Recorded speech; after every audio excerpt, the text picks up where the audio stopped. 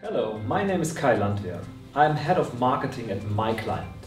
The MyClimate Foundation is a market-leading partner for effective climate protection, globally and locally. We provide companies and individuals with solutions for effective engagement in sustainability and climate protection. Our three main pillar activities are in climate education, consulting, and in our high-quality and quantifiable climate protection projects. These projects don't only contribute to climate protection, but also to the SDGs. As we have seen in the previous videos, urbanization is a global megatrend. A trend that is causing huge challenges for the cities and urban areas. Challenges such as the quality of life in general, air pollution, a massively growing demand for urban infrastructure and resources, and the social question of inequality. Especially the demand for new and more functional infrastructure requires sustainable solutions. Organizing the individual mobility as well as the transport in fast-growing cities could become a key driver for solving the global climate issue. Since 2000, due to a rising demand in energy-intensive activities, especially in developing countries, the economy-wide emissions saw a surge by 37%. In the transport sector, the emission increased also by 29%. From a global perspective, mobility and transport are major contributors to global CO2 emissions. Around 1/4 of global CO2 footprint results from the transportation of people and goods, and demand is still rising every minute. Incremental improvements in the transport fuel efficiency and the carbon intensity of fuels have kept global growth in transport emissions lower than the growth in transport demand. But the absolute numbers still show that this is a huge driver of climate change. However, this means that the transport sector has the potential to become a huge part in the solution process. Based on current policies, experts estimated that global emissions from transportation will increase by 60% between 2015 and 2050.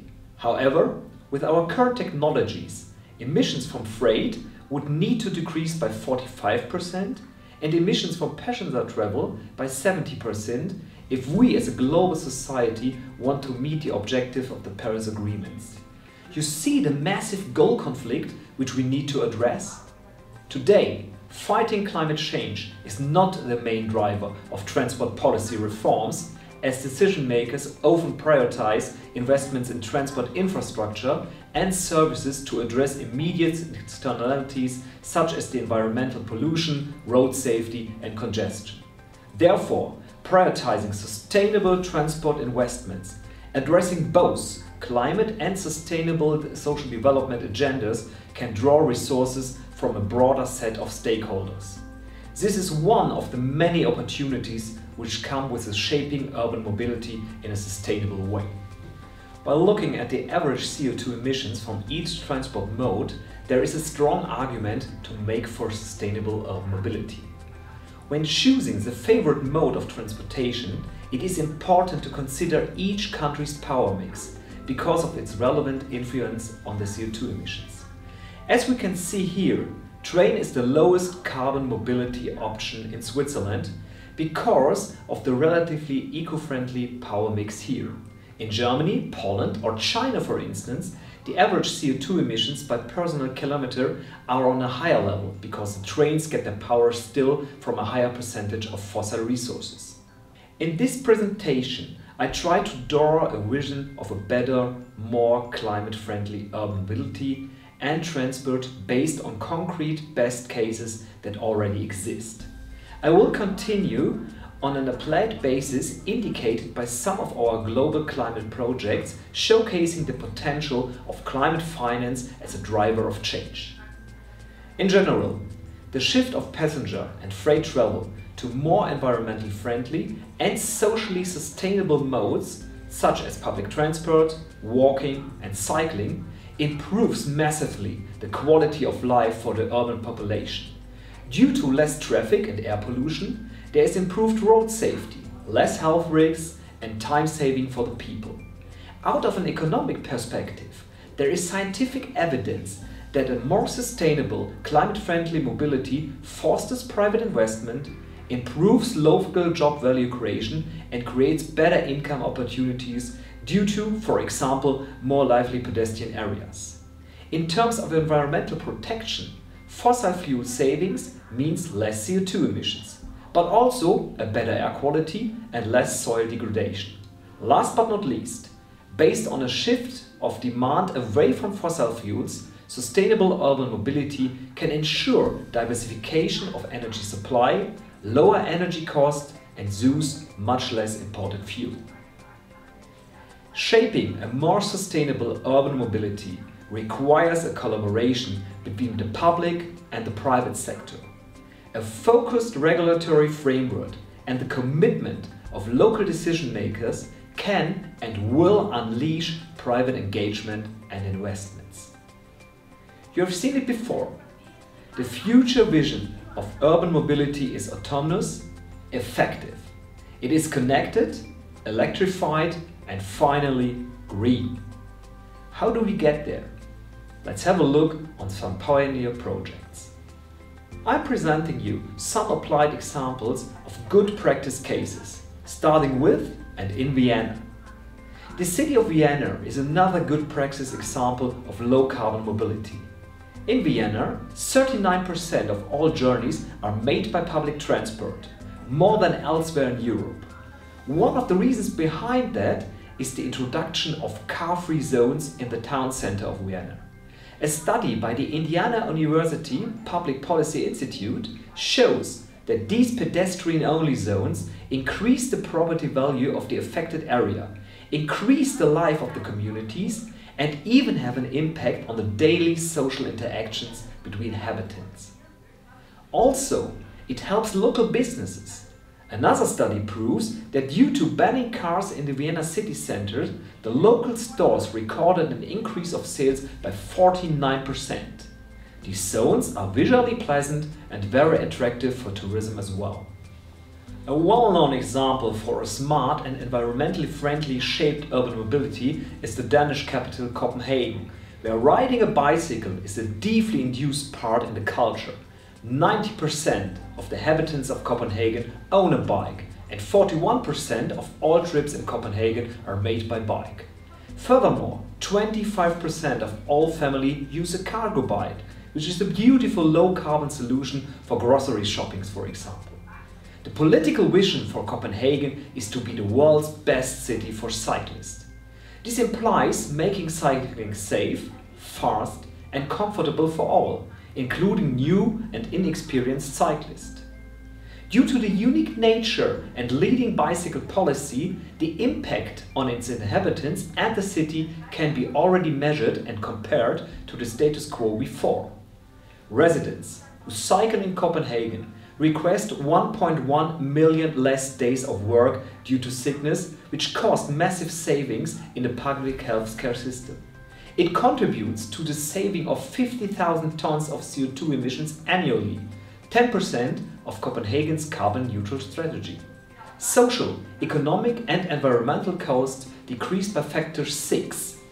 It creates more public space and the decline of air pollution due to less parking lots and a greater attractiveness of housing districts. Let me give you two more concrete examples of urban mobility projects with environmental and social impact enabled by carbon finance.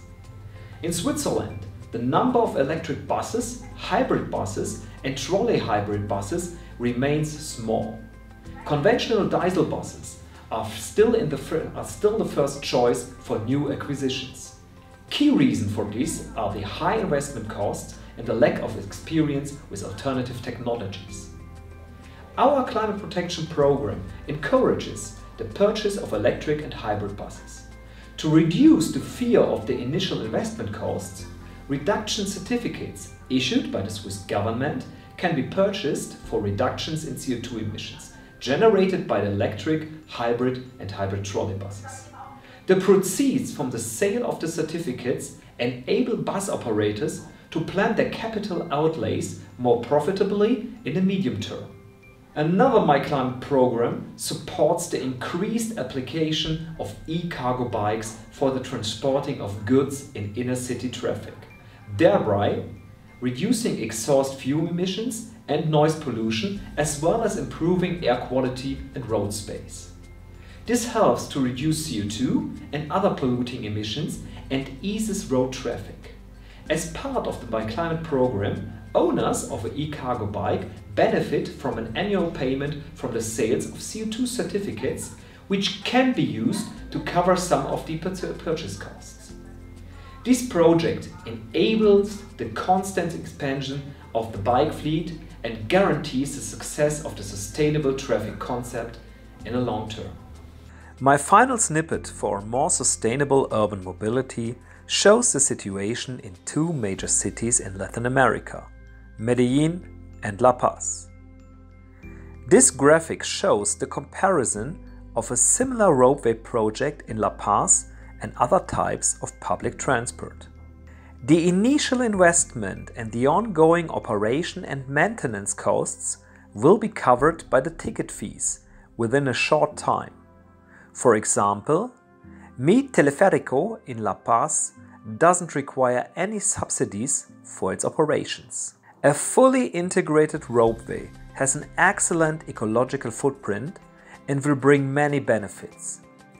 It will operate efficiently not only in mountainous topography and achieve significant time saving for its users. Traffic and noise will be reduced.